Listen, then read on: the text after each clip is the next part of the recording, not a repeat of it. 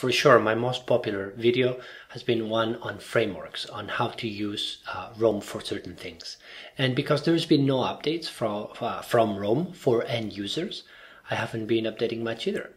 So today we're going to see something that I call New Day, and which is my framework to journal and to plan my day and to process my inboxes. Now, the very first thing you'll notice is that there's a page called Day Plan, and then there's a page called Day Log. On the Day Plan, what I see is just a bird's eye view of my day.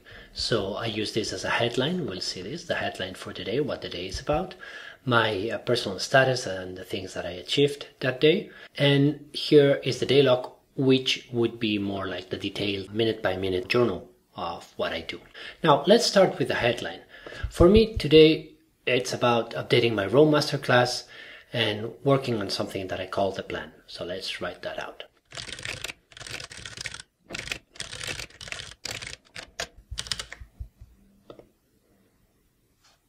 Sometimes as well, I will put some comments here if I want to add to my headline, but I don't do that very often.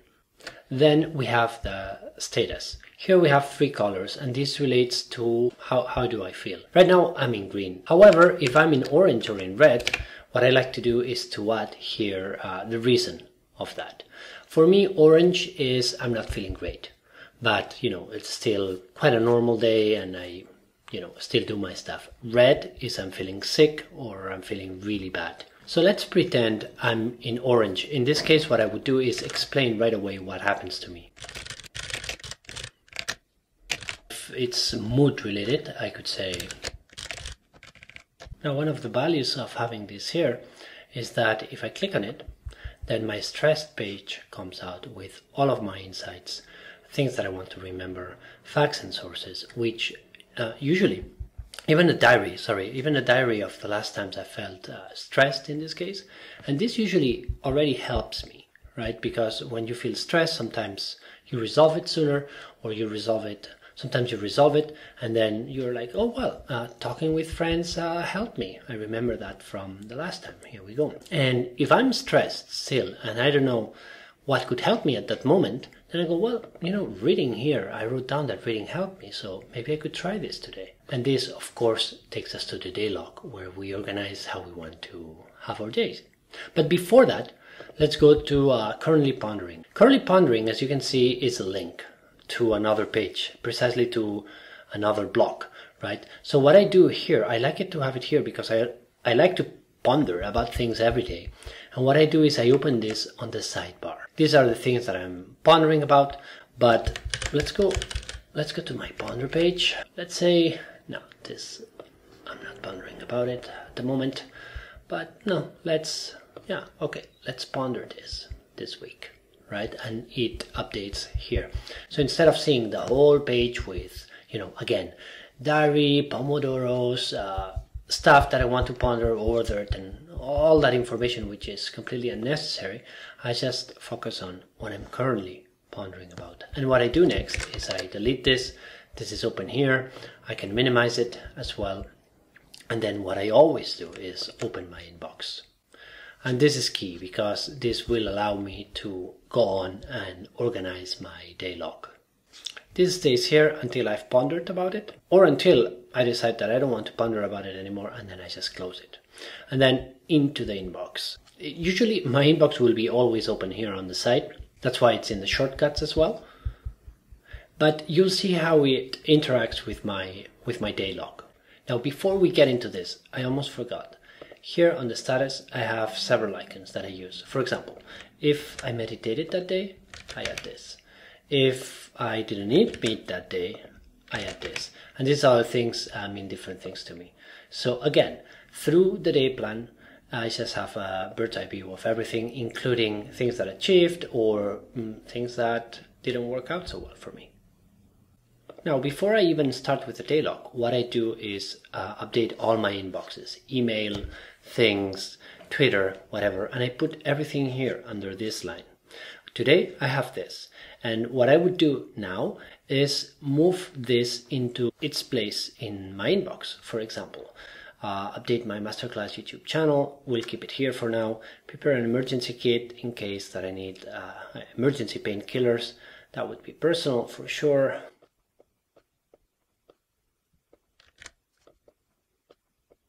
And this one graphic here would go into my Fleeting Notes page. So I would copy this and let's call it. And now my inbox is all clean. I do have here this one item, which is what I'm doing right now. But let's just very briefly look a bit more into this. So my chores, let's choose this one for later on today. And that's it, basically.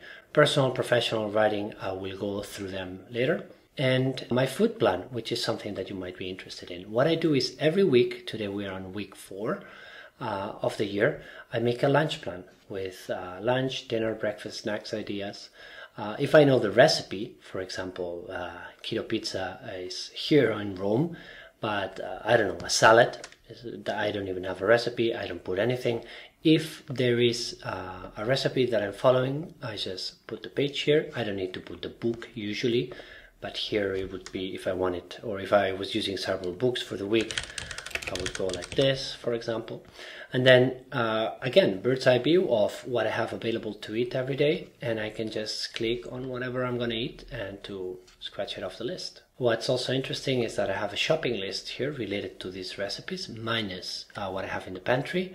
And this way, every week when I have to come up with a new food plan, I either write it from scratch, based on whatever I want, the season, etc. Or I just go to my food and cooking page. That's right, here it is. And I would just move this into my food and cooking page, and there I have already like 30 food plans, and I can, based on the number of the week, I can know what season it is, and I can just pick and choose, and my shopping list is already created. One way you could customize your day plan is to have, for example, Pomodoros here, and I don't know, meditation. Let's put it like this. So I used to have this in the past. If you see my masterclass, you will see my day plan used to look like this with a few other things. Nowadays, this is what I use. Now let's jump into the day log. First of all, let me update it up to the point we are at in the day today. Now my startup is when I run through several things in my inbox, etc. For now it's empty because I'm showing you, but here I would list everything that I do on my startup. Morning routine, I don't list everything. I don't have to list that I took a shower, not necessary. But here the next item would be this, and I would move it like this. And I started doing this at 9:30. Update my masterclass, YouTube channel. It's all detailed here, what we're going to talk about. But, you know, I don't want to have it open because it takes a lot of space. So what I'm going to do is open it here on the sidebar and just work through it. Now we're on the day log, and what I'm going to do at this point here is move from logging, from journaling, to the plan. Anything below this line here is what I plan to do with my day. So for example, today I expect to finish at 2:30, and then I would have my lunch break. And for now I would leave it like this. I also like to bold this. And obviously whenever I get, for example, into my study, I can just zoom in and even zoom in here, and then just, you know, completely focus on this. Now let's imagine that I'm done with my masterclass update. I would just move the line down here, and this way, you know, journaling is up here and the planning remains down here. Now, why is journaling important? I'm going to leave you a link down below in the description, but basically, like Ryan Holiday says, it's the conversation we have with ourselves about who we want to be and how far we are from that. And Rome is perfect for that, thanks to, you know, all the references and the pages for everything and blogs and subblogs and focusing. It really allows you to journal like a professional. So all that is done, and now let's move into Future Me down here. You might know of a service called Future Me. Here it is, where you can write yourself a letter for whenever you want and make it private, public, and it's a great way to talk to yourself. And usually it surprises you because you forget. So what I did here is basically do that.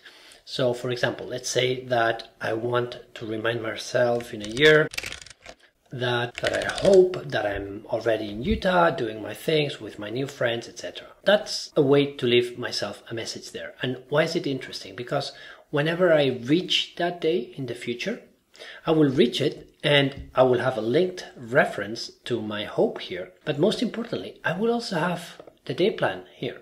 And I will be able to see what I thought, what I felt, everything from that day. And that will give me context on this idea here. For that, I use Future Me. But if what I want to remember myself in the future is something that is not as important or as significant, what I would do is just use the search bar, say next Tuesday, and then right here, that's it. This doesn't need any context. It's just a way for me to find stuff here to do and to move it into my inbox. And for whatever reason, I want it to be on February the 1st, but you know, it doesn't need more context. So I'm not going to use Future Me for this. If I want to add something into the future, I just add the calendar here and say, okay, so 28th, do this. 29th, do that other thing. So there's a third way to talk to yourself in the future. And actually the example that I used before would be very useful. So here's, I don't know, a message of hope that I want, whenever I want it, I want to recover the context on it. So I would use Future Me. And then there is, I don't know, something specific, date specific that I want to remember for whatever reason on the 1st. So a third way would be to use a delta. For example, I could follow up on my friend Milton and let's set the delta to 3 days. Nah, that's too much. 5 days, right? So I can decide where I want to put this. If I'm not sure which is the case, then I would just leave it here. And if I end up doing it on my free time, then I would move it into the free time to keep it locked, right? But with the deltas, as you probably know, what you get is repetition. So we set it to 5 days. Once I've done it, I click and see, in 5 days would actually be the 1st. And here it is. And once I click it again, or if I feel at that point that 5 days is too much or too little, I change the delta here, and whenever I click it, it will move into the future. So this way I can have either out of context things that I want to do on a certain days, repetition, or notes to myself for the future with the whole context. And that's how Future Me works. Just as final notes, I tweak this as I go. Usually what I would do is go to templates, and then of course work on whatever I want to change or add into my template. This way every day I can just recall it precisely how I want. One thing that I would like to add here, but which is outside the scope of the masterclass, is smart blocks, so that I can just have, for example, a blast from the past, and here have a smart block that randomly recalls a block from the past, a day log from the past, a status from the past, so that I can see how I felt and what my hopes or what my ambitions were on a random day in the past, which for sure would give me plenty of perspective. But again, this is a bit outside of the scope of the masterclass, which is focused on new user updates and learning to use Roam from zero to a fully competent user without perhaps all of these advanced things or complicated add-ons.